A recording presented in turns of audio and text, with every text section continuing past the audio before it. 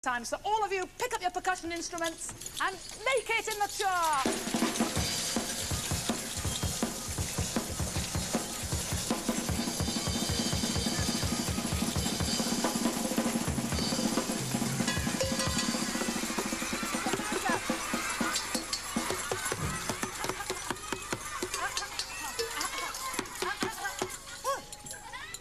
Ian, yes? What are you doing? Oh, this is my homemade drum kit for practising on. Look, there's 2 saucepans there. I washed them first, don't worry. And there's a washing up bowl and a couple of wooden spoons. Broken, but I've been working hard practising. Okay, yes. Good. Well, if you want to join with us and you haven't got a percussion instrument to hit, you can go into the kitchen and get an instrument and you can give us a rhythm. Sort of drums can't play tunes, they play rhythms like this. Ta-ta, ta-ta, ta-ta. Good, everyone, instruments up. Ta, ta, ta, ta, ta, ta, ta, ta, ta.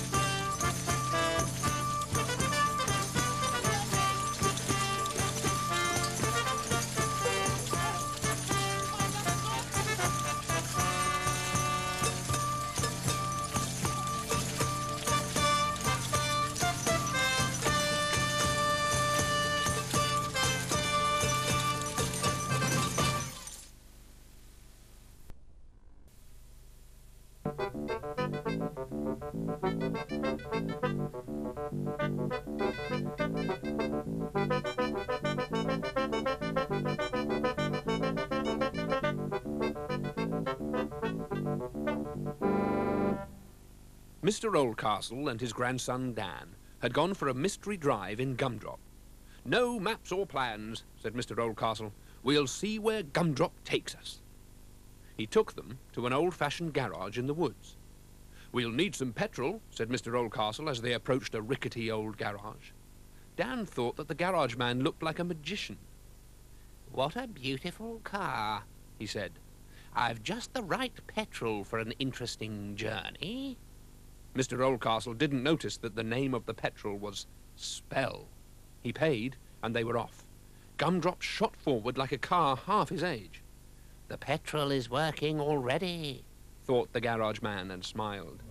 Mr. Oldcastle appeared to drive into a thick fog. Then he heard another car approaching, so he honked the horn 3 times. The fog lifted as if by magic. The other car was skidding from side to side and was an old veteran car, a Darrak. What was most surprising was that it was being driven by a toad.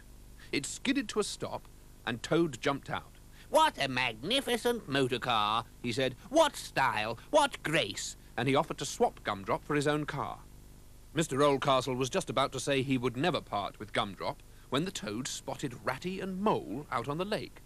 "Friends of mine," he said with an embarrassed smile, "but I'd rather they didn't see me now," and with a yearning look at Gumdrop, he drove away.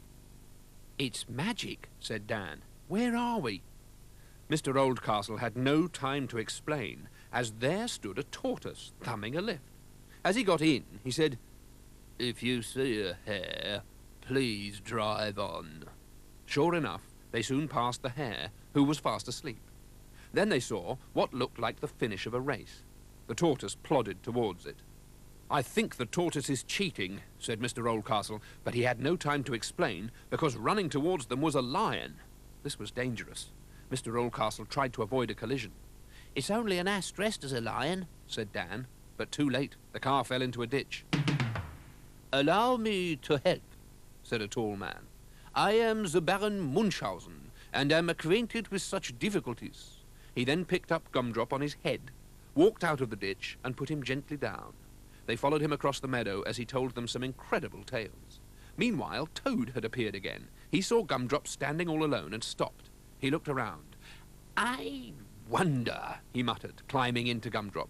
He started the engine and the car moved forwards. Oh, bliss, said Toad. Oh, poop, poop. And he drove away. Mr. Oldcastle heard Gumdrop and came running. It's that car-mad Toad, he shouted. After him. He jumped into Toad's car and followed him. Just then, their way was blocked by 7 little men marching along. No, we haven't seen Gumdrop, said one of them in answer to Mr. Oldcastle's question. And we must hurry home, otherwise Snow White will be cross. They marched off, singing. Snow White? Where are we, Grandad? But Mr. Oldcastle had no time to explain. They had driven into a busy town. Suddenly, a small boy leapt into the car. He was made of wood and had a long nose. He fiddled with the switches and honked the horn. He was very naughty. Pinocchio, come back, an old man shouted, but Pinocchio ran away. Mr. Oldcastle drove into a wood. They saw a notice and walked down to where a March Hare and a Hatter were having tea. A Dormouse was asleep between them. Have you seen Gumdrop? Asked Mr. Oldcastle. What is Gumdrop? Said the Mad Hatter in reply. Just then the March Hare poured tea on the Dormouse's nose. Honk, honk! Mr. Oldcastle heard Gumdrop's horn, and they raced back to the road. There was Gumdrop, and Toad, and 2 policemen. It turned out that Toad had stolen the Darrack as well. The policeman took Toad away. As they went to drive away in Gumdrop, he ran out of petrol. A thick fog came down, but Mr. Oldcastle remembered what to do. He honked 3 times on Gumdrop's hooter, and the fog vanished. The petrol pump had disappeared, and in its place was a table with books on it. I thought as much, said Mr. Oldcastle. The garage man was Merlin the magician, and he gave us magic petrol. That's why our mystery tour turned into a magic journey into Storyland. Will I meet those exciting people again? Asked Dan. When you read these books, said Mr. Oldcastle.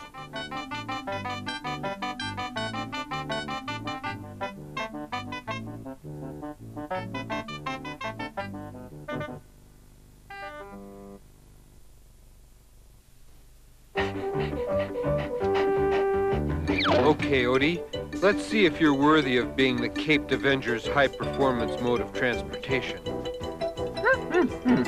Go. Faster.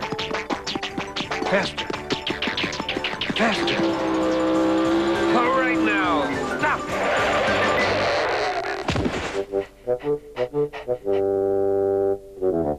Seatbelt. The Caped Avenger needs a seatbelt. Ladies and gentlemen, Garfield and Friends.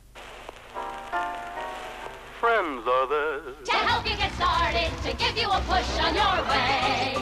Friends are there To turn you around, get your feet on the ground for a brand new day. to pick you up when you're down. Help you swallow your pride when something inside's got to break on through to the other side. Friends are someone you can open up to When you feel like you're ready to flip, when you've got the world on your shoulders. friends are there to give you a tip. Around when you need them, they're even there when you don't. For a walk in the park, or a shot in the dark, friends are there. I don't care. But friends will care for you.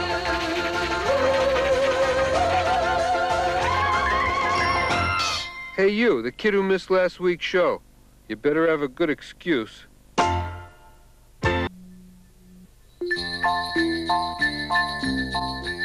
All right, it snowed last night. I love the first snow of the year. Whoa! I still love the first snow of the year.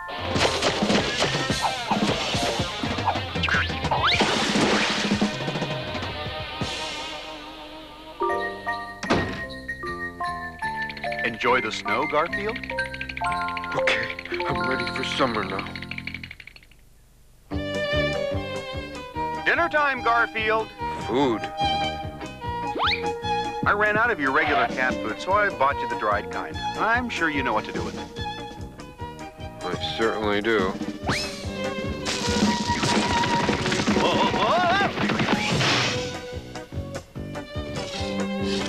Enjoying your cat food, Garfield? We must have it more often.